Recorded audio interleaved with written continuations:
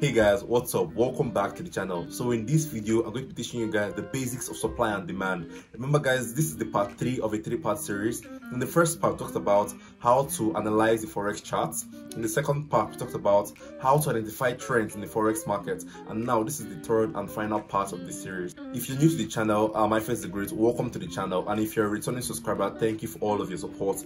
Without any further ado, let's get straight into the chart. Hey guys, welcome back to the charts. So basically, what is supply and demand? Supply and demand can simply be defined as the lows or the highs that cause the break of a structure. Now I'll be explaining this. That's the most easy and the most simplest way to define supply and demand, and as you can see, there are a lot of examples on the charts currently. I'll be explaining each of them very soon. So I just want you guys to understand that whenever you have a high or a low, I'm going to draw it right here so you guys can understand it clearly. Whenever there is market conditions like this, let's say this is for an uptrend now, it consists of a series of highs and lows, higher highs and higher lows. Whenever there is a series of higher highs and higher lows like this, the demand zones for a uptrend, now we're looking at demand zones for an uptrend. The demand zones are every low that causes a break of a structure. So something like this, I'm going to show you guys here.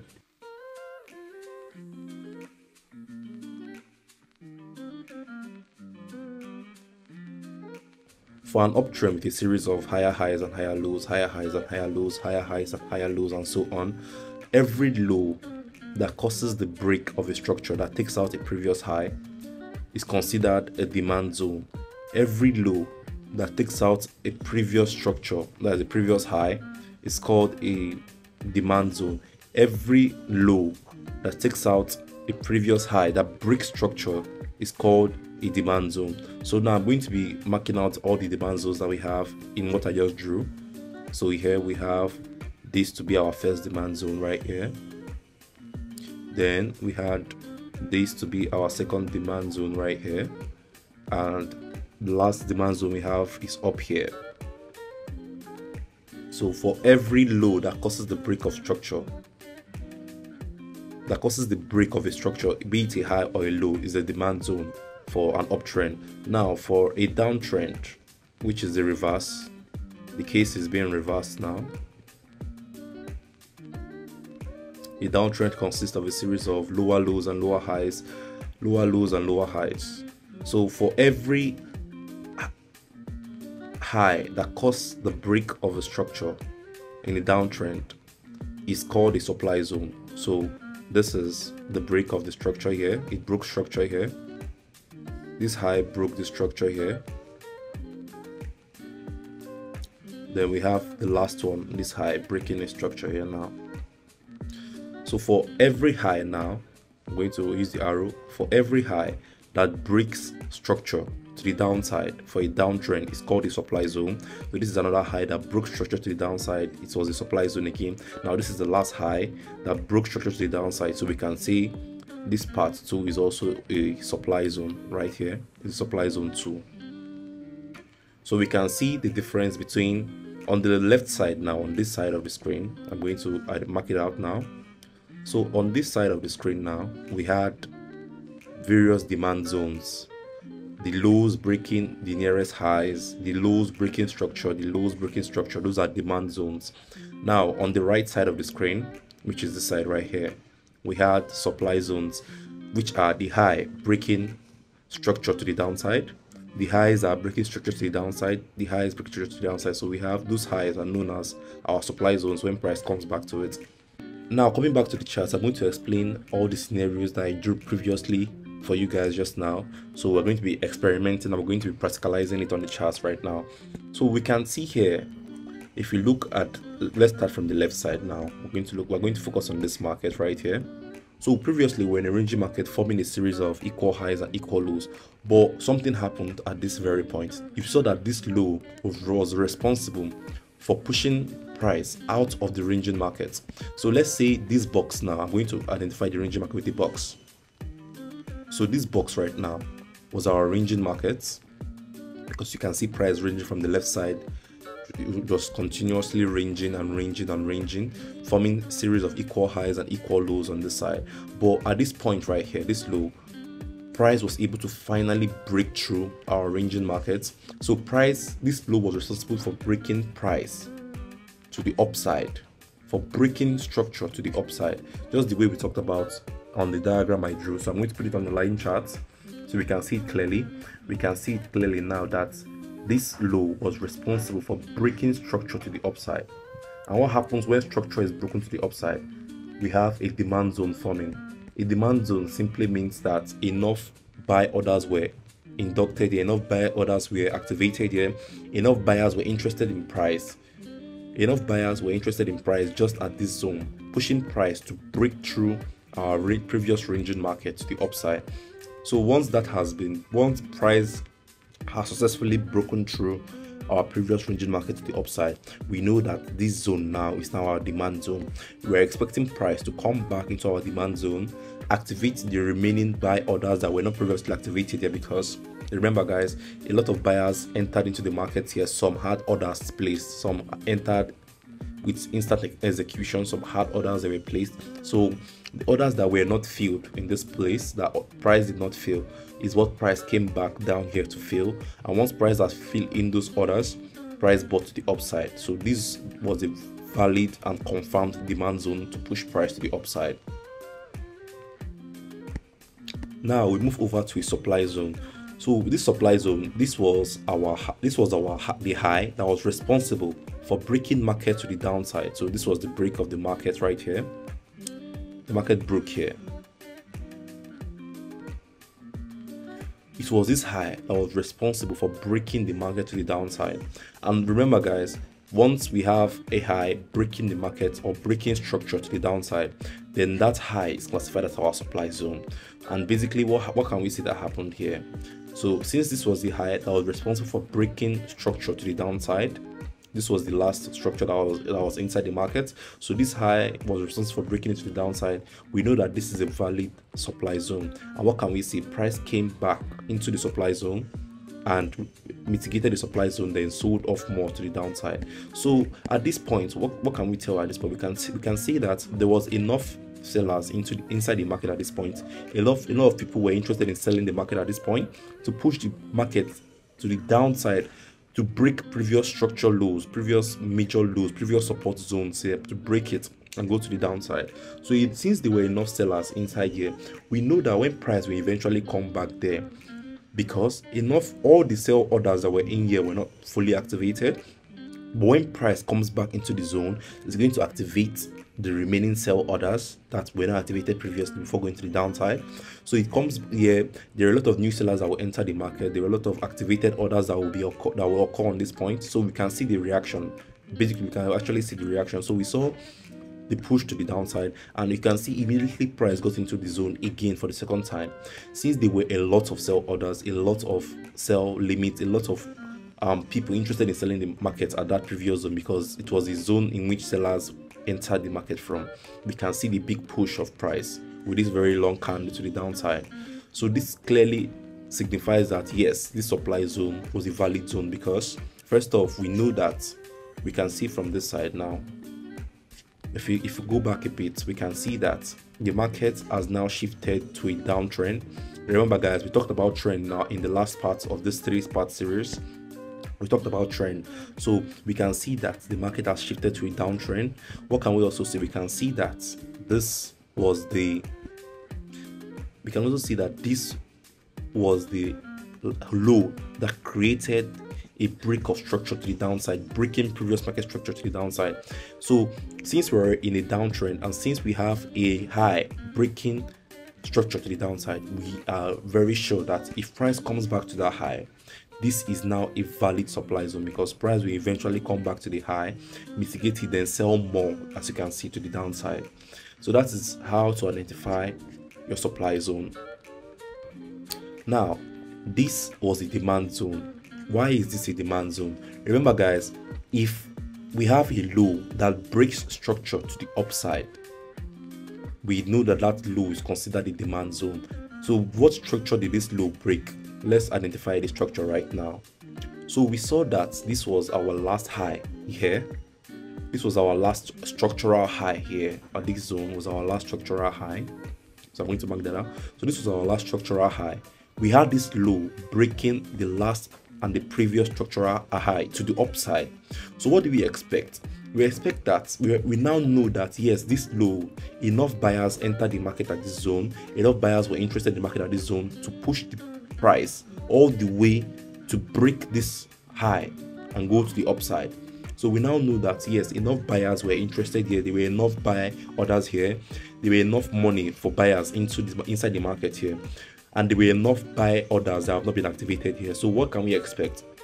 We expect that when price comes back to this zone, since this zone was responsible for the breaks of this high, when price will eventually return back to the zone, it will activate the remaining buy orders and proceed to go to the upside, because when price comes back to the zone, a lot of people are going to be interested in entering the market for buys at this zone.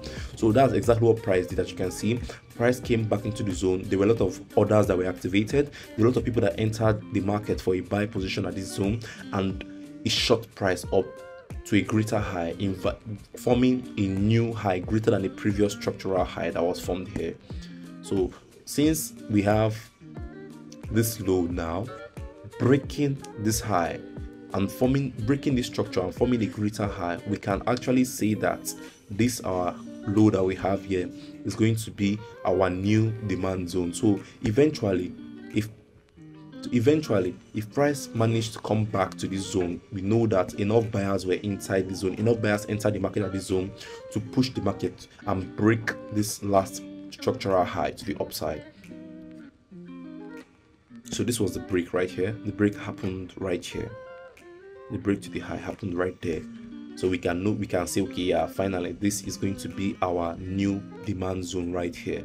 But price, as you can see from here, that price didn't later come back to our demand zone, because sometimes price reacts from previous resistance, it turns support since the break has already occurred.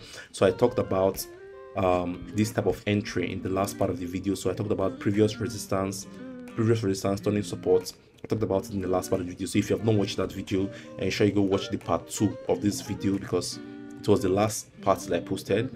So this is the part 3. So go watch the part 2 to understand this type of entry, because this entry, it didn't come back to our demand zone. It reacted from a point of previous resistance, turn support, and it went all the way to the upside. And now we have another situation here, a very much similar situation to the first demand that we talked about in this video. So here we had our ranging market right here. So as you can see, it was a sideways market creating a series of equal highs and equal lows. I talked about ranging market in the first part of our video. I also talked about ranging markets in the second part 2 of this series. So ensure you go check out the part 1 and then part 2 of the series. So you can see that we were currently in the ranging market, because we're forming a series of, going to delete that, because you can see we're forming a series of equal highs here and equal lows on this side. But what can we see? This low was finally responsible for the break of the ranging market. So this low was responsible for the break of structure to the upside. And remember guys, once structure is broken to the upside, that low is classified as a demand zone. And what can we expect when price comes back?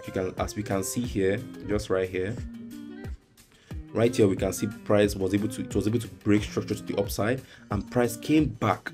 Remember guys, there was a lot of buyers in this zone. So when you can see that when this low is responsible for breaking this high, we know that yes, enough buyers were in this zone to push price above this previous ranging market to the upside. And when price came back to the zone, enough buyers entered the market again. There were a lot of limit orders that were activated, orders that were not activated before we activated, which finally pushed price again to the upside, creating a new greater high. That was a higher high, breaking this previous high structure and going to the upside. So since this low was necessary for breaking structure to the upside, creating a new higher high, we know that this low now is considered a demand zone. So remember guys, this was the first zone that was broken. So this was the first high that was broken right here. So I'm going to delete this. So this was the first high that was broken right here. So let me delete this too. This was the first high that was broken to the upside. and we consider this a demand zone. Now the same thing happened here. This low was responsible for breaking this high. So since it's responsible for breaking this high again, we can also say this is a demand zone. And now let's see what happened to price on the right side.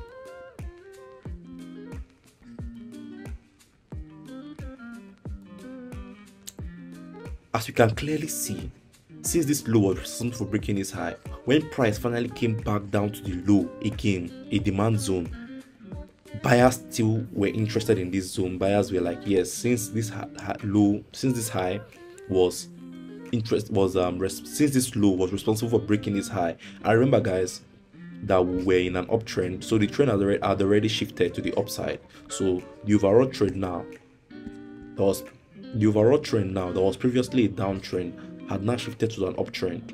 So we're in an uptrend. So we're in an uptrend now. We can see that we're in an uptrend here, and we had lows breaking highs, lows breaking previous structural highs. We had this low breaking this previous structural high to the upside. It was reacted as a demand zone again. Then we had this low again breaking the structural high to the upside in an uptrend, forming a new demand zone. So we expect that when price comes back, since we are still in an uptrend, that price is going to react from the last demand that was formed and go to the upside. And that's exactly what price did. When price came back down here, it reacted to the remaining buy orders that were not previously activated, and it reacted to the remaining orders that were currently just being activated, because a lot of people entered buys again, because we see that this was the low that was responsible for the break of structure to the upside. So enough people entered the buys again to push price to the upside, and as you can see, price was able to go to the upside successfully, creating the last high for this market. Now, just as we discussed before, we see that currently the market is in a ranging market right now. We can see series of equal highs here on the upside, and we can see series of equal lows here on the downside. But what happened?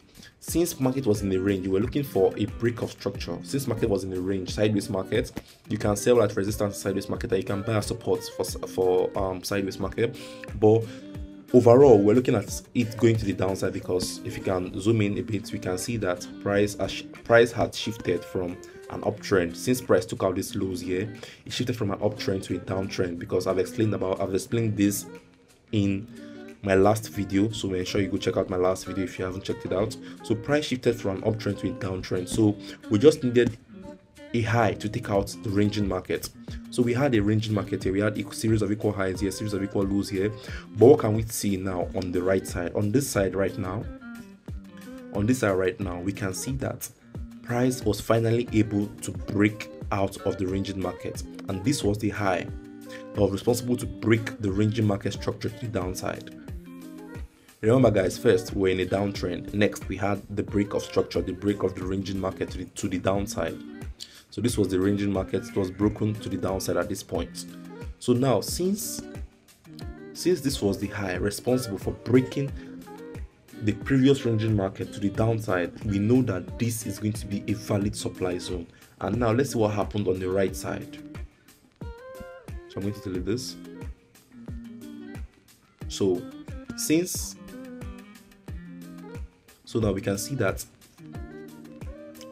now that after price came back to this zone, because it was the high that was responsible for breaking out of the ranging market to the downside. So after price came back to this zone, enough sales orders, enough sellers limits, enough sellers were interested in the zone at this very point, and we can see the reaction of price, exactly what happened when price got to that point. Price came back to the supply zone and sold aggressively to the downside. A little recap now. Remember, guys, supply zones are the last highs that cause the break of structure to the downside, or a break of market structure to the downside. That is what is classified as a supply zone. A high that caused the break of structure, a break of market structure to the downside, is what is called a supply zone. And when price comes back to that zone or to that level, we know that sellers are interested in selling price and pushing price down. After that zone has been mitigated, or after price has gotten to that level, we know that we are expecting sellers to activate their orders here, to enter in their sell orders here, to push price. You can see the aggressive movement of price here, to push price to the downside. That is what a supply zone is. And lastly, a demand zone is a zone that is responsible for breaking, is a low that is responsible for breaking the market structure to the upside.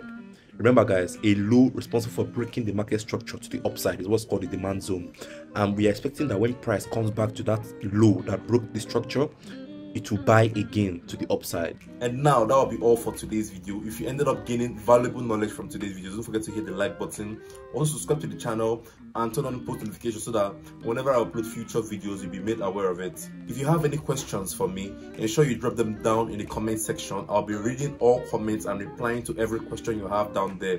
If you want to reach out to me on social media, I have an Instagram channel. I'm going to be dropping the handle down here, iClassTheGreat. I'm also going to be dropping the link in the description.